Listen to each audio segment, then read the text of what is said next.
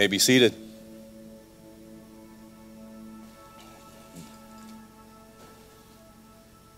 Well, this has been quite the journey in this series, Supernatural. And we're going to be finishing up the series today. And we're going to be talking about angels. But nevertheless, no matter what we talk about in perspective of the supernatural, here is the truth. We win. Amen? Amen. We win. We live in the victory of Jesus Christ. But as we've walked through this, if you're just joining us today, let me just do a quick recap of where we've been. First week, we recognized that we live in truly a physical world. But we also have come to realize that this spiritual world is just as real. And we need to make note of this spiritual realm, because God has called us to live in the Spirit, to know that we are not just physical, but we're also spiritual.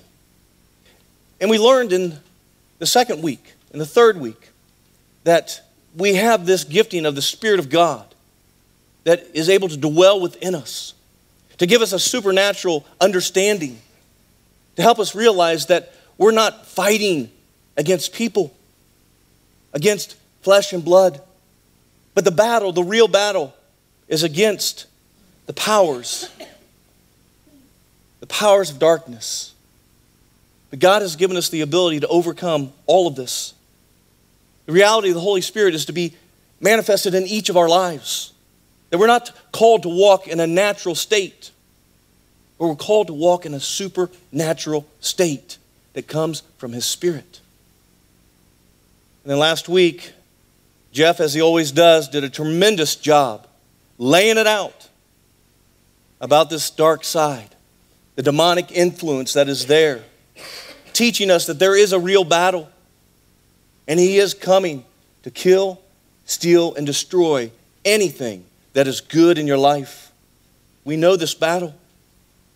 But today, we're going to finish this particular series talking about God's supernatural beings, angels. And the thing about angels is that there's a lot of misunderstanding. People have a lot of mistruths about what angels are, who they are, what they do. We're going to take time this morning to see the significance of angels in the spiritual world, but also angels in our world, our physical world, and to see what that looks like. Because here's the thing that I've come to realize, the common understanding of angels is all over the place. Where do we gather our understanding? We turn on the television, right? We get on Yahoo, and that tells us exactly what angels are. I mean, we used to watch that show, Touched by an Angel, and we watch it and say, oh, surely that's what it is because it's on television, so it has to be real, right? No. Or we watch movies, one in particular, It's a Wonderful Life, and that famous saying from Clarence, every time a bell rings, what happens? Oh, man, you guys are good. That's biblical, right? No, not so much. All right? But see, we take these perspectives and we make them our reality. Maybe you're one of those that have received a card, and it has that little naked baby, bald-headed thing playing a harp on a cloud. And maybe you've received that. And maybe you've come to say, well, surely that's what angels are, because here it is. It's portrayed, this little naked, bald baby playing a harp. Well, I'm telling you, the truth is, all it is a naked baby, bald, playing a harp. It is not an angel. That is not what they're portrayed as. Not even close. But yet, so many of us want to believe it because we've been told that's what it is. And some people, God love you, believe that, when one of your relatives that you actually like dies, they become an angel. They become my guardian angel. No, there is no biblical backing or teaching that gives us any evidence of that. As much as we'd like to think that my grandma's watching over me, no, God is watching over me, and that's all that I need. It's all that I need. And so many times we get these perspectives so messed up And the adversary has such a great time with confusing us. But we're going to look and begin to understand that these angels are God's servants. These angels were created for God and for His glory. Do we benefit from them? Absolutely, because God loves us. But as we will lay this out, we'll begin to see how amazing they are. They're amazingly fierce. They're not a little bald-headed baby. They're fierce. But yet, in the same sense, they're gentle enough to care for even a child. Angels are absolutely amazing. But as we've looked at this, it's one extreme and the other. You got the demons and Satan, and then you got angels. You got this battle going on, and you're sitting there going, man, what is this? I can't see it. But yet it's real.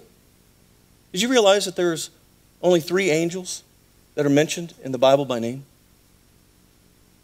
Michael, Gideon, and Satan. That's it. That is it. But yet, I want us to turn to Revelation. Revelation 12:7 kind of lays some things out for us. It says, then there was war in heaven. Michael and his angels fought against the dragon and his angels. The dragon lost the battle, and he and his angels were forced out of heaven.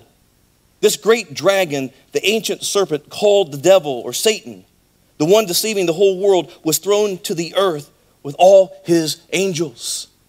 Real battle is going on in the supernatural. But there are many names that we throw at Satan. Great dragon, serpent, devil. But there's one in particular that I think many times we don't understand the connection that's going on here. If you turn with me to Isaiah 14:12, I'm going to read off the back because it's the New King James Version of this. The name that we often come across is Lucifer. Where does that come from? If Lucifer is this fallen angel, how do we connect the dots? When Isaiah 14:12, it says this, and it's not on the back wall. Okay, how are you fallen from heaven, O Lucifer, son of the morning? How are you cut down to the ground, you who weakened the nations? It's interesting when you hear this word. Now, the New King James takes it in this context, but what I want to teach you is this. If you look at this in the Hebrew context, there's this word. It's called Hele, okay? And what it is it can become Lucifer when we translate it. It could be morning star. But there's something significant about this that many of you may miss in this. What do you think angels are about? Do you think they're about the same thing we are, that we're to reflect the glory of God? Absolutely. Angels were created to carry the attributes and characters of God, to bring glory to Him. So yes, they're going to look like the reflection of God in Christ Himself. So let's look at this. It's interesting. If you turn with me to Revelation 22:16, this is from the NIV, and I want to read that to you. It says, I, Jesus, have sent my angel to give you this testimony for the churches. I am the root and the offspring of David and that bright morning star. Now, how can it be that Lucifer, Satan, is considered the morning star, and so is Jesus? How does this work? Well, again, listen. Angels are to be the reflection of their Creator, an image of their Creator. And Jesus created the angels. But did you notice something in here? Bright morning star. What is it? It's capitalized. The fallen angel, Lucifer, was a morning star, a reflection of his Creator. And that is what Satan always wants to do, is take the place of his Creator. I mean, think about it. Jesus is called the Lion of Judah. Satan is referred to a roaring lion. He's always trying to steal what is rightly Christ. But yet he doesn't win, does he? But many of us would say, Jesus was called Lucifer. If you look at the context, yes. There's a correlation there. But we identify it and we connect it solely to Satan, don't we? But Jesus is saying, I am the great morning star. I'm the one you want to watch. But this reflection, this attribute, is something that we all have to carry. But it's interesting because angels are mentioned over 250 times in Scripture. So don't you think it's kind of important that we kind of look at this, kind of understand who they are and what they do? And that's what we're going to do this morning. So the first question is, who are angels? And I want you to realize something about angels. We have a lot in common with them. We really do. Because if we are made in the image of God, there's some things that are going to make some connections here. The first one, angels are worshipers. Are we not also worshipers? You see the correlation? There's a close connection here, that we're to worship God. But I want you to turn with me to Hebrews 1:6. In verse 6 it says, "And when he brought his supreme Son into the world, God said, 'Let all God's angels worship him.'" That is what he desired. That all this creation, the angels, were created to worship his Son, to come before him as we are. But also when you look over in Revelation chapter 5, John is having this supernatural encounter. He's being exposed to things that we have never seen. But yet he walks through this and writes about his experience with God. And in this chapter 5, verse 11, listen to this. "Then I looked again, and I heard the voices of thousands and millions of angels around the throne, and of the living beings and the elders. And they sang in a mighty chorus, 'Worthy is the Lamb who was slaughtered, to receive power and riches and wisdom and strength and honor and glory and blessing.'" This is what they were created for, to bring honor and blessing to the King. They're worshipers. And the more that we understand about who Jesus is, we too should be greater worshipers. We should find ourselves on our knees, worshiping. But here's the thing I want you to hear. A lot of people love their angels. And I'm not saying that you can't have a little remnant of an angel somewhere, but make sure it's the right perspective. Angels are not to be worshiped. We hold them in high regards. Jesus is the only one that is to be held in high regard. No one else. But yet, they're fierce and they're powerful. So surely they deserve worship, right? Well, turn over with me. Chapter 22. Let's see what the Word has to say about this. Revelation 22, John himself experiencing this incredible power. Verse 8, "I, John, am the one who heard and saw these things. And when I heard and saw them, I fell to worship at the feet of the angel who showed them to me.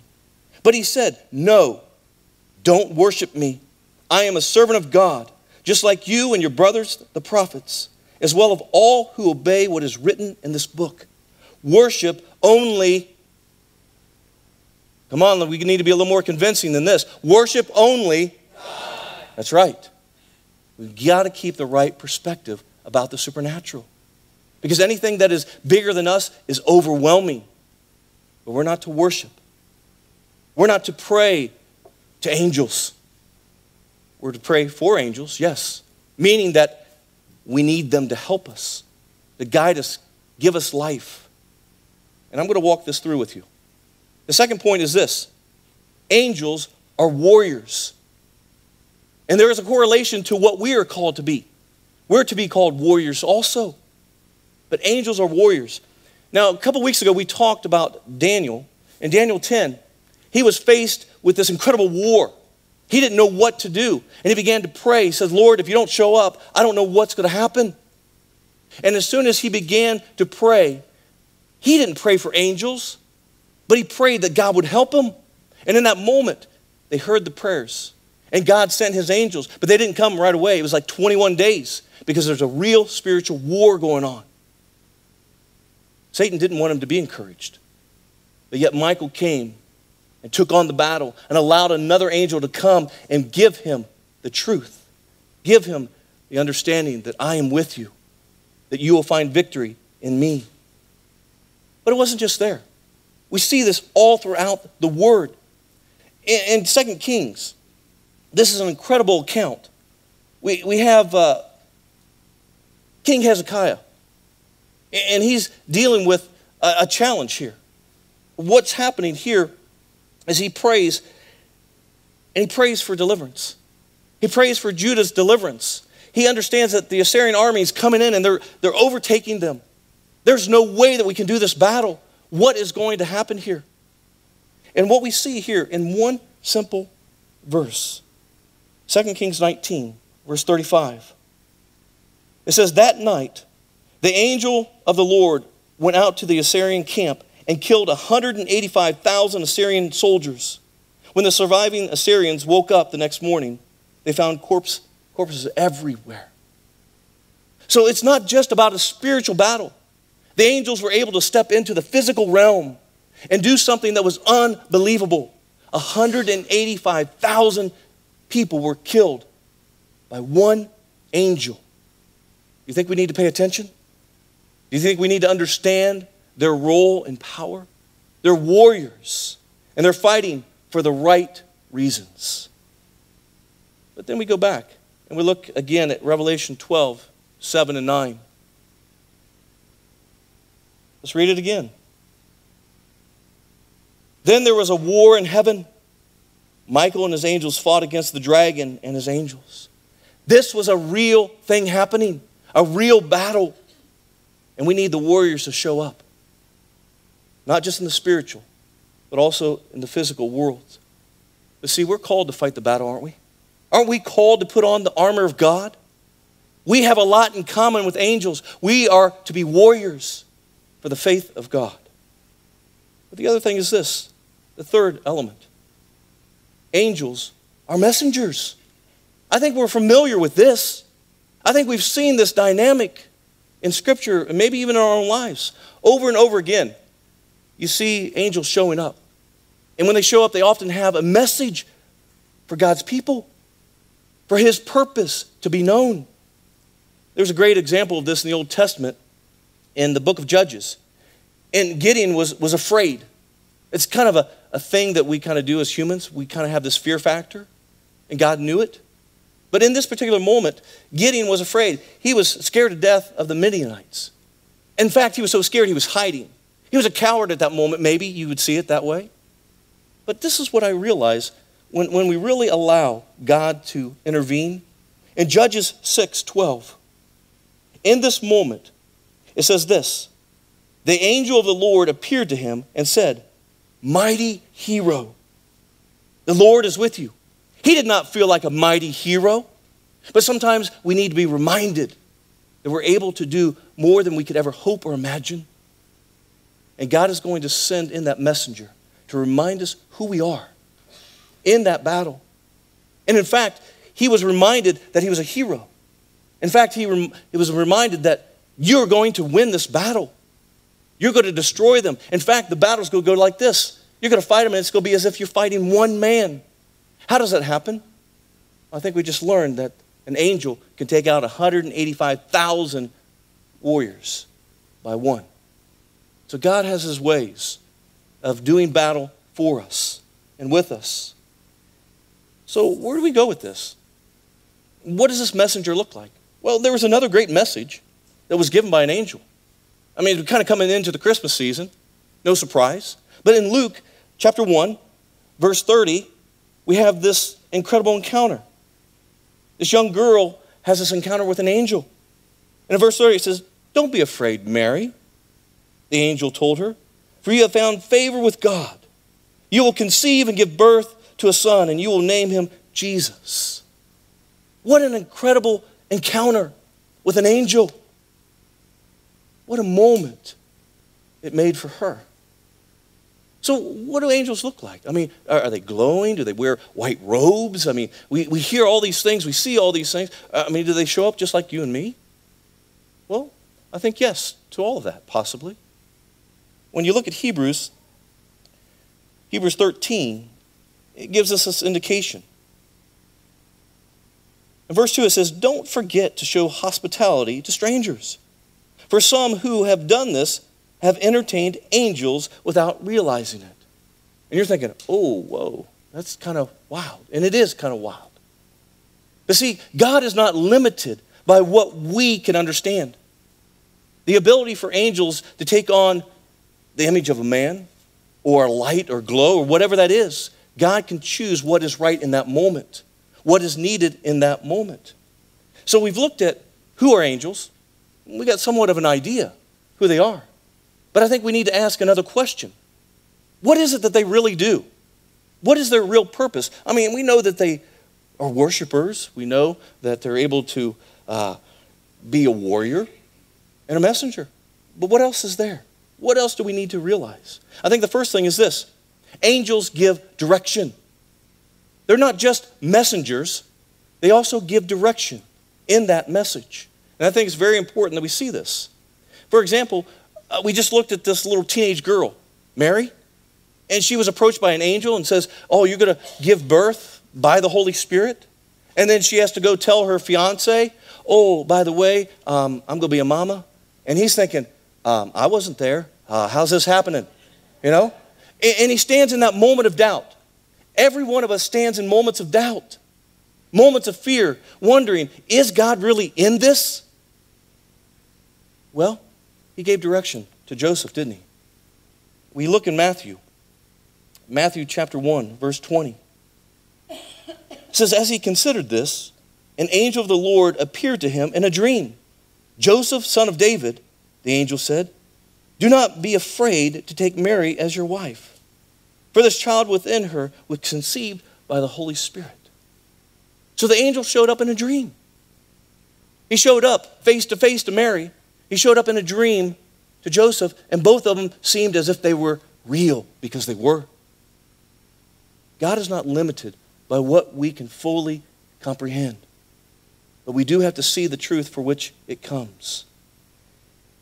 It's hard, I get it.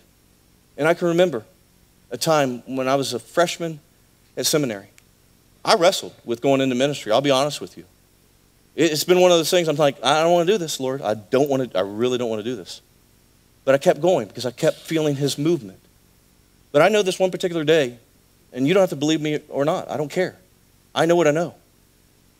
I did not want to be in college anymore, in seminary. I wanted to quit. I wanted to do something different. And I can remember going down that particular day to Skyline in Cincinnati and sitting in this back corner by myself, overwhelmed with what's my parents going to think? You know, what am I going to do? Where am I going to go? How am I going to keep this rolling? And I was just sitting there overwhelmed. And all of a sudden, this gentleman walks in. Looks like a homeless man. And he walks in, and he walks back towards me. And he sits down in my booth. I'm sitting there going, okay, this is weird. Okay, this is weird. And he begins to tell me things about my life. He begins to tell me that God wants me to continue to move forward. That God has a plan for me. He starts laying all this stuff out, and I'm sitting there going, I can't even talk. I'm so overwhelmed with it. I'm sitting there going, this doesn't make sense. What I see is a homeless man, but what I hear is God's voice. How is that happening?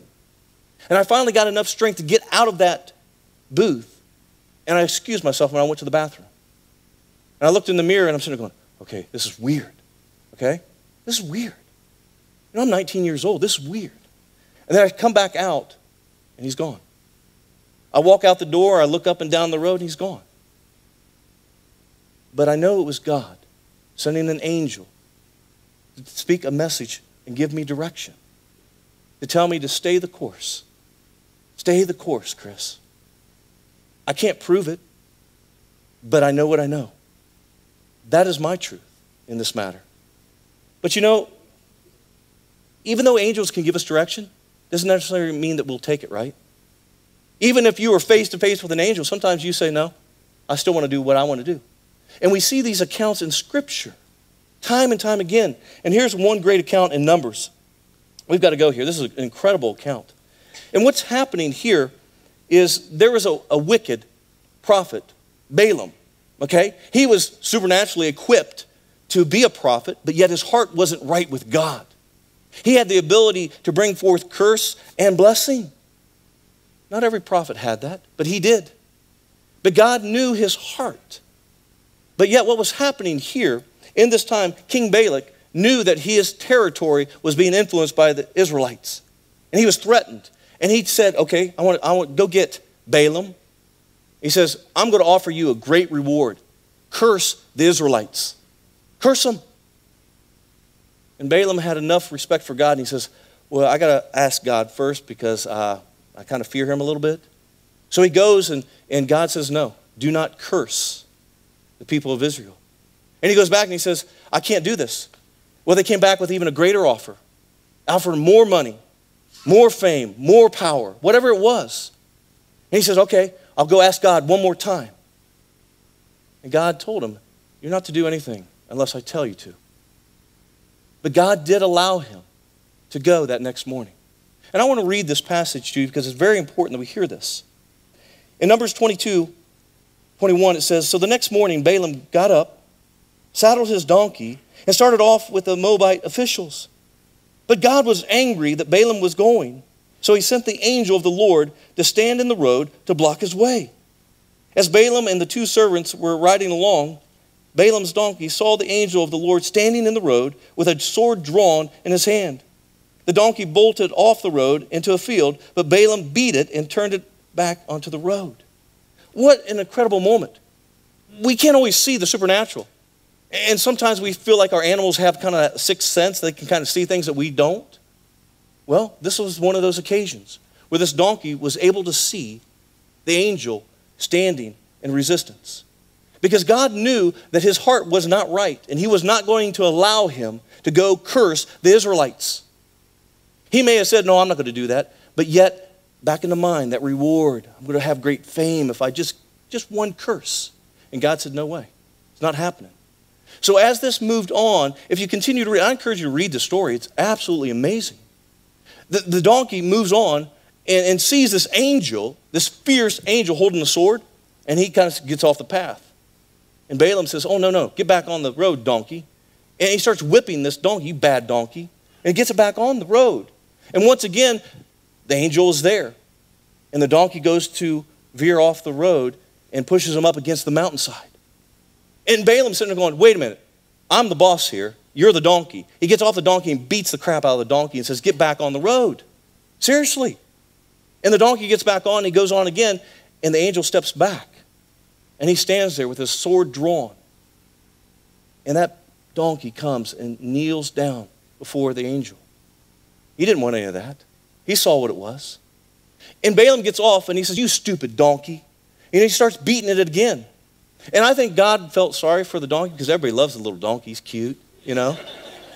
And in that moment, something amazing happened. Something supernatural happened.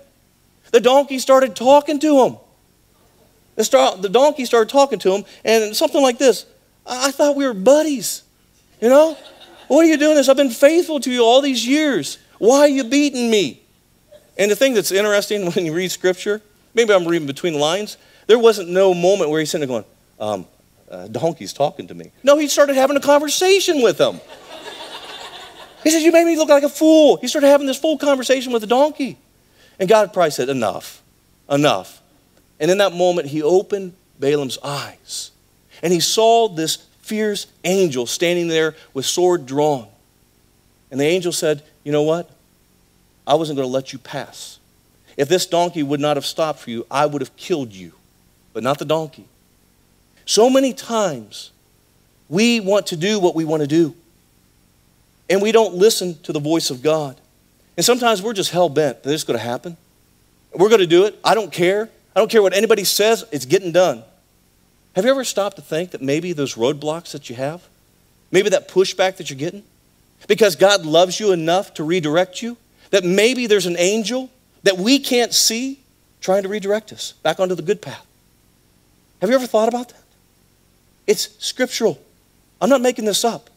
But yet we limit the impact that angels can have in our lives. But there's another thing that angels do besides just directing us. Second thing, angels can protect you from danger.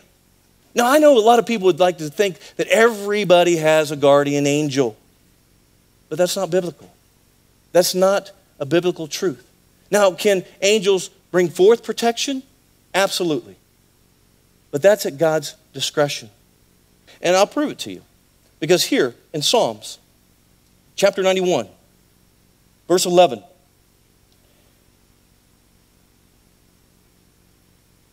it says, for he will order his angels to protect you wherever you go. They will hold you up with their hands so you won't even hurt your foot on a stone. So it is true that angels can come and bring protection. Why they don't protect us all the time, I can't answer that. I don't know why sometimes God intervenes as he does and other times that he doesn't. I believe it's his big picture, which is much bigger than my little brain. And he's always at work, and I have to trust him in that. But we see these things, and we have to believe that God is able to do this. I mean, I love this account in Daniel 6:22. King Darius, he really liked Daniel, but the other officials didn't. So they kind of came up with this plan to kind of get Daniel in trouble because he prayed to God and God alone. And they came up with this idea to say, hey, let's make it mandatory that if anybody prays to anybody besides King Darius, they'll be thrown in the lion's den. King Darius is like, sounds great to me. I like to be worshiped. That's a good thing. But he forgot that Daniel was a man of God, and he refused to pray to King Darius. And they threw him in the lion's den. And King Darius wasn't happy about this, but it was law. So he had to follow through with this. But this is the interesting thing when you look at this. In Daniel 6:22, that next morning, believe it or not, King Darius was anxious to find out. I hope nothing happened to him, but man, those lions were pretty hungry because that's kind of how we do it around here. But in verse 22, it says this, I love it. Daniel answered, long live the king. My God sent his angel to shut the lion's mouth so they would not hurt me. For I have been found innocent in his sight, and I have not wronged you, your majesty. So it did happen. It is able to come in something that seems unbelievable. But the angel stepped in and showed that protection. There's another great example of this in the New Testament. We see it time and time again. Here is Peter. He was locked up in prison. All he wanted to do was give the good news. But they didn't want to hear it. So they put him in jail. And here's the thing you have to realize in those times and place. Herod could have called for his life at any moment. Any moment. He could have called for his life and executed him because of what he stood for. But yet, this is what happened. In Acts chapter 12, verse 7. Suddenly, there was a bright light in the cell. There you go. There's your white robes. I don't know, you know. There was a bright light. I lost my place here for a second. Hold on. Suddenly, there was a bright light in the cell, and an angel of the Lord stood before Peter. The angel struck him on the side to awaken him and said, quick, get up. And the chains fell off his wrists. Then the angel told him, get dressed, put on your sandals. And he did. Now put on your coat and follow me. The angel ordered. So he came in with some authority. Pretty interesting thing where there's some supernatural stuff happening. The chains fell off. He escaped. But this is the thing that so many people miss. Remember I said earlier that we don't pray to them, but we pray for the angels to come and help? If you go back, and I encourage you to, what you're going to find is right when he was thrown in jail, what did church do? Oh, woe is me. No, the church came together and they prayed. They prayed for his deliverance. Lord, deliver him. Did they pray for angels? No, they prayed for deliverance. And God sent the angel to deliver him, to protect them. And that's what we have to do. The prayer of protection. It's a spiritual, supernatural thing that God is allowing us to be. And I know this to be true. Just ask my mom. My mom prayed a spiritual prayer over me and my brother all of our lives. And God knows we needed it, okay? You know, my mom will tell you that I probably wore out 2 or 3 angels just protecting me. But she prayed with that sense. She didn't pray to an angel. She prayed to God, Lord, send your angels, please, to protect them. And they did. And they have. And it's absolutely amazing when that happens. But the third thing that we see here is angels minister to you. They minister to you. It's a real thing. In Hebrews, and we look at this in Hebrews chapter 1, verse 14. Hebrews chapter 1, verse 14. Therefore, angels are only servants, spirits sent to care for people who will inherit salvation.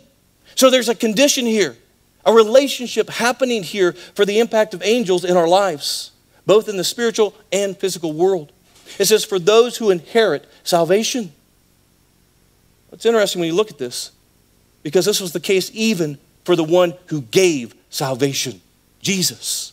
As he walked on this earth, he chose to live in the limitations of this physical body. And as he walked this earth, he was so thankful that angels came to him and tended to him. We see this account after 40 days of fasting. He was taken out and tempted, right? By the devil, Lucifer, the adversary. And he fought that battle. He resisted those temptations. He used the word of God. But at the end of the time, at the end of the battle, was he victorious? Yes. But we also know that he was exhausted, emotionally exhausted, physically exhausted, spiritually exhausted, because it's a real battle against us on every level. But this is what I see happening. In Matthew chapter 4, verse 11. At the end of this battle, it says, then the devil went away and angels came and took care of Jesus. Wait a minute. Why? Isn't Jesus the Son of God? Why would he need angels to tend to him? Because he lived in the limitations of this physical body. He knows what we need in this battle. And those angels came in and ministered to him, gave him what it was needed. The word that's translated here is a very interesting word from the Greek. It's the word diakono. And what it really means is this, to be an attendant. It means to tend to as one of a friend. And that's exactly what the angel did with Jesus. Came and tended to him as a friend. Very relational. And gave him the strength to endure that battle. But even in this, we see an example with Jesus, which is extended to us. That moment that Jesus is coming, facing the cross, knowing everything that was in front of him. We find him in the Garden of Gethsemane. And he's praying. In fact, in his human spirit, he's sitting there going, God, if there's any way that this can pass, please let it. I am in so much agony over this. But yet, what does Scripture tell us happened in this particular moment? In Luke 22:43, it says, then an angel from heaven appeared and strengthened him.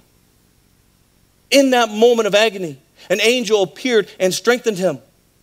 But you know what it says next verse? Strengthened him, and he prayed more fervently. He didn't just take the strength for his own. He was strengthened so he could continue to battle. There was still more to come. And he needed that strengthening, that encouragement that was there. You know, too many times we allow the word to speak to our physical limitations. And we forget about our spiritual battle that's in front of us. We need to understand that there's both elements going on, and we need as much help as we can. We need the angels to be warriors for us. We need to be redirected at times. But angels can tend to us. It wasn't just for Jesus. It was for all who inherit salvation. That's what Scripture tells me. So what that means for me is, if you're facing a challenge today, in your marriage, if you're overwhelmed in that moment, you're without work and you don't know what's happening, if you're so drugged out, physically, emotionally, there's nothing left, why haven't you asked? Did God send me a ministering angel? Scripture tells us that we do not have because we do not ask. And so many times we limit our ability to walk in the physical because we've limited ourselves in the spiritual. When is the last time you said, God, protect my children. God, send a ministering angel to me. I need help. I need strengthened so I can fervently pray for the next thing. This is what we have. But so many times we miss it. We miss the beauty of the supernatural when it comes to angels. I hope that you go away today encouraged and realizing that God is for us. And if God is for us, who can be against us? And whoever is against us, they're going to have a battle on their hands. Because the angels of God, they're coming. They're coming to defend us. They're coming to defend His glory. And I pray that you would understand this beautiful account of Scripture. Let's pray. Father, we can't always wrap our minds around how this supernatural works. Can we prove, disprove angels? I see the evidence. I see the impact. And Father, I'm thankful that you have allowed us to know this truth. I'm thankful that you allowed John to see into what the depths of this means. But Lord, I pray that we would never worship anyone besides you. That though we have the Holy Spirit and it empowers us, it's to empower us to look back to you. If we are sent an angel to guard, protect, provide, it's to bring our eyes and our glory back to you. It is always about you and always will be about you. And I pray that we will have this in common with angels, that we will be found as worshipers, that we will be proclaiming the goodness of God every day of our lives, that we will be the warriors, the ones that are willing to battle, for the kingdom of God is near. And I pray that we would be the messengers, that we would go forth and give the good news of Jesus Christ. But Father, we thank you that we're not alone. Open our eyes. Let us see all that there is to know and discover. Jesus, we love you. And we thank you in Jesus' name. Amen.